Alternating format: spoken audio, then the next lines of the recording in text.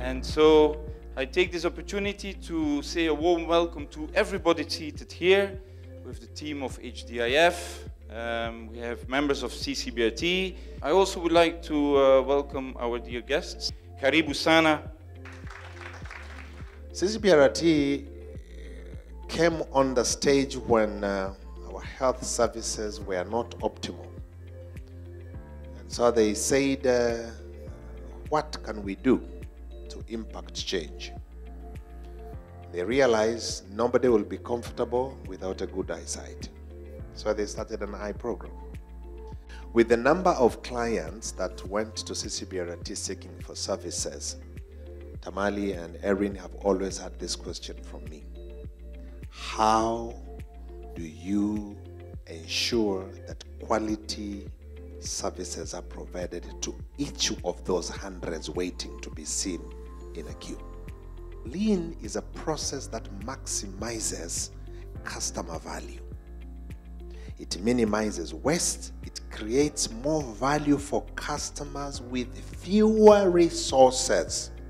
When Lean is practiced completely, management becomes simple and more accurate. Well, I hope that Lean is going to help us. On many occasions, probably more often than not, when we measure accurately team doing an improvement project and they actually measure the work activities of a triage nurse, they find that more than 50% of that person's work time is actually waste. The first thing is that True North has two pieces. The first piece is customer satisfaction, and the second piece is the development of people. They're equally proportioned. The real issue about people development is that it is a business issue. It is not something that's nice to do. It's not something you do when the time is there. It's something that you do because it will drive, develop, and make the business better and better at what it does. What are your experiences so far implementing Lean at your organization? I think at CCBRT, when I think back six years ago or 5 years ago, I think we had a minimum investment. We had one Lean coach, and as I said in the beginning, we went wild. We not understanding it really properly. We just started training every corner of the organization, thinking that this would change the organization, and that was wrong. You need to invest in the Lean expertise. It's an expertise on its own, and dare to, as a manager, to invest in that expertise. Call in help to accompany you in this journey. So today is going to be different.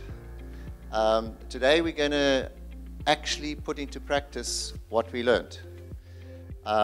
So it's in a simulation game. There's been a bus accident. You're working in the accident and trauma unit of the hospital, and you've been given notice that there are going to be 15 patients arriving very soon. This is the patient. It involves blowing up the balloon so that it is the width of an A4 page. Next step, we need to triage the patients by the color. Red first, then yellow, then any other color. And we need to number the patients sequentially. The patient gets examined. The patient goes to x-rays. Last but not least, the patient is admitted to the ward by placing them inside a plastic bag. All what I've learned, I'm going to share with my immediate supervisor where I work.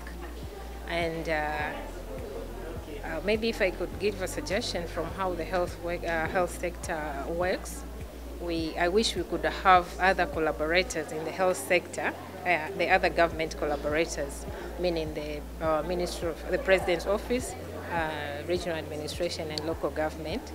I think it would have been more meaningful, but all in all, I think it's just the beginning. So as we move along, we can have all the other collaborators on board and then make sure that we move together in one direction. To me, I think we have planted a seed, and it's now, what will people do with this seed? You know, are they going to leave it here, or are they going to go back to their work environment, whatever it is, whether it's a hospital, you know, it's banking, or you know, telecoms, and try to do something with it. But I think from the exercises we've done, the play roles we've done, I think it has been very interesting to see how people have engaged, and the excitement of people trying to also relate it to their day-to-day work. So my truly hope is that they will go back and try to do something as little as small, because we are encouraged to start small as well when they go back to their workplaces. We have to do a lot more with a lot less. And so we have to come up with innovative solutions. It happens that there is a solution out there that's happened called Lean, and that it really is a process of helping people eliminate the stuff they don't need. And as a result of that, then we lower cost and improve quality. Well, I hope that they've not only been informed but inspired to do improvement work. I've seen how it can make a big difference in the healthcare sector to service delivery to our patients. And if we've been able to infect them with the continuous improvement virus here in Eastern Africa, I would think that's a great accomplishment.